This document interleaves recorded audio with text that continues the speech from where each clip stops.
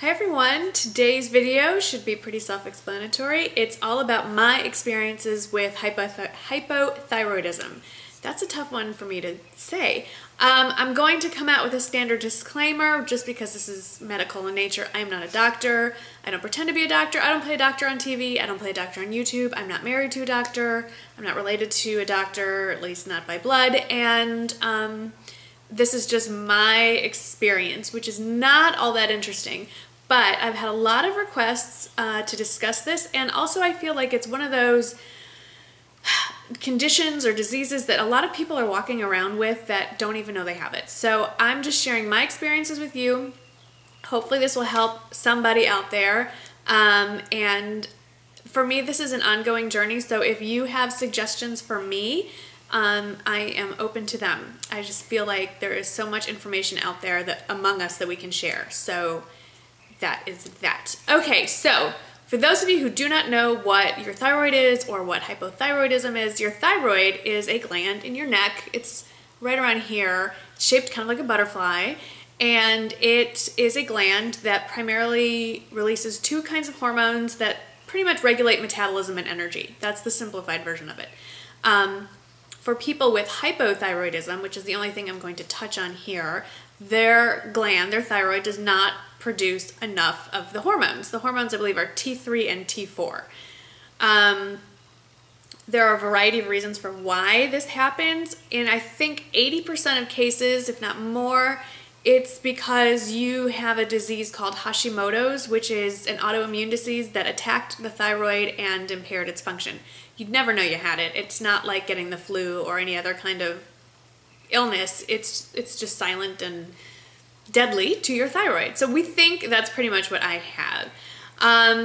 So common symptoms. What happened to me is, I wish I could tell you when this all started. It all kind of was blurred together, but I think it was around 7 or 8 years ago. So I was about 31, 32. And up until that point, I had enjoyed a very healthy and fast, incredibly fast metabolism. I was just blessed with the ability to eat whatever the heck I wanted, not exercise, and be ridiculously skinny. God, do I miss those days. And everyone around me, including my own family, would say, one of these days it's going to catch up with you and your metabolism is going to slow down. Well, when I was about 31, 32, after I had had my children at the age of 25 and 28 and still bounced right back, it was all great. About 31, 32 years old, I noticed I had put on about 10, 15 pounds in less than a year. And I had been the same weight, barring 2 pregnancies, since I was 12. So that was a huge increase for me. Hadn't changed my eating habits or my energy or anything like that. So I couldn't understand where this was coming from. That was the big red flag for me. Some other symptoms that started to creep up on me all at once were, I have dry skin. I've always had dry skin. It was just drier than normal. Even my eyes felt dry, like gritty. Headaches, got a lot of headaches, a lot of migraine headaches. What else? Oh, I was lethargic. I was just tired all the time. I'd wake up tired. It didn't matter how long I slept. I'd be ready to climb back into bed at 10 o'clock in the morning. And with that came sort of, I wouldn't say it was an outright depression, but just a complete apathetic attitude. Couldn't care less about anything. Didn't have the motivation or drive to do anything. Like get up, get dressed, just finish chores, basic everyday chores around the house. Stopped cleaning the house pretty much. Stopped wanting to do laundry. I mean, I would do it when it just got completely out of control, but I didn't care. I couldn't concentrate. I felt like I had adult ADD. I just couldn't, I would make lists, I would forget things, I was forgetful, I was hungry all the time, and I was eating more, which obviously contributed to more weight gain. I didn't really experience a great deal of hair loss. Some people do. I may have been constipated, but to be honest, probably sharing a little too much. Never been all that regular in that department in the first place. My mother used to send me care packages in college that included suppositories. She would call and ask me, have you had a bowel movement today? I mean, really? Okay, that must be a mother thing. And I, just for the record, I never used the suppositories. Oh, cold hands and cold feet especially all the time, and just a general feeling of coldness. I would be cold when everyone else is hot. kind of a little bit of joint pain, just stiffness. Now I feel like as I'm describing these symptoms, I feel like I'm just, heavier periods than usual. I mean, really heavy, like frighteningly, like you think you need a blood transfusion heavy. And then the one thing that caught my husband's attention out of all of these symptoms was a complete and total lack of interest in sex. Just at that point, I thought if I never have it again, it's fine by me. Obviously, my husband did not share in that attitude. So he was the one who said, listen, this is not normal. I just chalked it up to being over the age of 30. Like, this is what happens. It finally catches up to you and your life just goes, pfft. No. He says, you know what? You need to get a physical. This is not normal. You are the worst roommate in the world at this point. Go see a doctor. And I will admit that I should have been getting regular physicals. And that is something that women, especially mothers of children, of younger children, really neglect. And that's my first big lecture topic here is get a regular physical. Take care of yourself. Because you know what? If mama's not healthy and happy, nobody else is going to be either. You know, you're always taking your kids to the doctor. With this, most mothers I know, the slightest sniffle, cough, sneeze, we're off to urgent care. So, you know what? Take care of yourself. And so I went and, I went to the gynecologist. I did that regularly, but I never thought to also go and see a general practitioner or somebody like that. So I finally made an appointment, and all they did was a routine blood test, not to test specifically for any one issue, but just because I hadn't had a cholesterol check, blood pressure, all that stuff.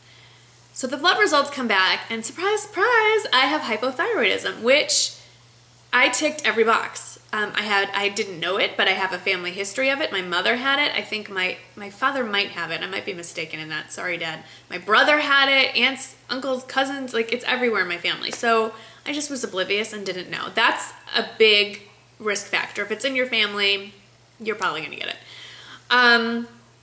So the blood test revealed that my thyroid wasn't producing enough hormone, if any, very little, and they put me on Synthroid. Synthroid is a brand name version of I can't say it. I'm going to put the name of the generic somewhere in here. It's levoxythyroid. I don't know. It's, you know, do you really need to say it out loud? No.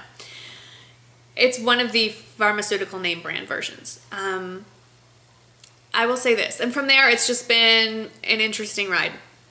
It takes a while for your body to start reacting to the medicine, for your hormone levels to balance. And usually after you start taking, they start you on a fairly low dose. After you are taking some form of Synthroid or the generic, then you come back for a 6-week follow-up. They do another blood test, they compare it. The most interesting thing was that my cholesterol level dropped 20 points, 20 or 40. I mean, it was a huge drop. That is another side effect of having hypothyroidism that's not treated, is it does raise your cholesterol level, which can ultimately, you know, cause heart attack or stroke. So that's not good. But most of my symptoms had cleared up somewhat. I will tell you, it took about 2 years of going back and forth. It would work. I would feel fine for a while. And when you're fine, when the medicine's working, you're great. There's nothing, you don't feel like there's anything wrong with you. Your body behaves the way it's supposed to. You have the energy level you need. Everything's great. But when it's not working, all the symptoms come right back and you feel like crap. So it's this constant, I feel great, now I don't. I feel great, now I don't. And so it took about 2 years. I was getting very frustrated. I like things done right the first time. It doesn't always happen that way in medicine. Finally, I decided I wasn't getting the right level of knowledge that I needed from my general practitioner, and I did some research online and talked to other people and found an endocrinologist. And I will say this is all personal opinion, but general practitioners and internists are important, but when you have a unique condition that has a specialty field, utilize it. Go find a doctor that specializes in the condition that you have. Mostly because that's all they do is deal with thyroids or deal with kidneys or deal with whatever it is that you have a problem with, and they're up on the latest research usually and the latest medicines and the latest protocols, and you know, I mean, they specialized in your area for a reason. Go find one. So when I finally went to see an endocrinologist, he did do an ultrasound to confirm that I didn't have like a tumor or something causing this, which I probably should have had done immediately. And I don't have a tumor. And he also tested, he did some more, I'm not going to get into all the little things, but he did do, besides the general blood panel, he did test specifically for certain levels, the individual hormones. I was still pretty straightforward. He switched up my meds and still on Synthroid, and things were pretty good for a while. As far as the medication goes, I've been lucky. I've responded very well to Synthroid, and for the most part, I've not really needed that much tweaking in the last 5 years. I will tell you, it has been my experience in speaking to several endocrinologists and pharmacists that for most people, the generic form, while it is preferable because of price, doesn't really work for a lot of people. I did do a short stint thinking, oh, I'll save a little money, and took the generic, and immediately my symptoms came back. And I called my doctor, and he said, yeah, let's switch you back to Synthroid and see what happens. And then I went back on Synthroid, and everything worked great. Now here's the frustrating part about hypothyroidism. There is no one protocol that works for everyone. Some people, like I said, react great to the generic. Some people work better on Synthroid. There's another name brand of the drug called Armour. Some people don't do well on Synthroid, do great on Armour. Some people don't do well on Armour, do great. Some people, their symptoms clear up once you're on the medication and everything's great. For others, it's a constant battle. And I gotta tell you, I've recently thought that things were not right. In fact, as I'm sitting, my hands are freezing and it's 75 degrees outside, and I have a headache. I have been experiencing a lot of the symptoms again. I went back, I've gained some more weight. I just feel, I was really tired. You may have noticed I hadn't been uploading as many videos lately. Just kind of the same stuff creeping back in. Went to see the doctor. He did a blood test. It all came back normal. However, been doing a little more research. I still don't feel great. I would like to request some more specific blood tests. And that's I'm on my second lecture topic. I don't even know. It's another point I want to bring up. You are your own best advocate. If you don't think something's right, it probably isn't. Do your research. You need to find a doctor that is willing to work with you. It's more of a partnership. It's not an equal partnership. You don't have a medical degree, but you know your body better than they do. So, what I really like about my doctor is if something's not right, he's open to explore other options. So I am going to be scheduling a follow-up checkup with lab work, and he's going to do some more specific lab tests that I am interested in him performing, just to kind of see what's going on. There's testosterone issues you can have going on. There's T3 test, free T3, T4, reverse T3, all these things. I'm going to put a link to a blogger who has summed up and written about her experience much better than I can. And you can get she has a description of all those tests, and it's a very good source of information. But that is an important facet of getting better, is finding someone who doesn't think you're crazy and is willing to work with you to figure out what's going on. And I just kind of got lucky in finding this doctor. When he comes in and he has the lab results in his hand, and he'll look at me and he'll go, okay, I know what this says, but you tell me, what do you think it says? Because you know your body. And so sometimes I'll say, I feel great. I know it's going to say everything's fine. And I'm always right, except for this last time. Or I'll say, you know what, I really don't feel well. I think it's going to tell me, it's going to say that I'm low on my thyroid stuff, whatever. I still don't have all the terminology down. And he'll say, yep, you know, you're right. So right now in my journey, I'm feeling my blood work is showing I'm regulated. He did suggest a few things to help me, and when I do stick with them, I do feel better. I should say that I probably am fine.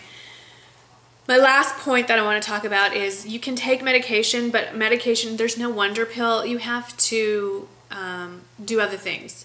So I got the lecture from my doctor about a month ago saying, you know, you're 40 years old, and while the last 40 years you've been able to get away with not exercising and eating whatever you want, you gotta stop.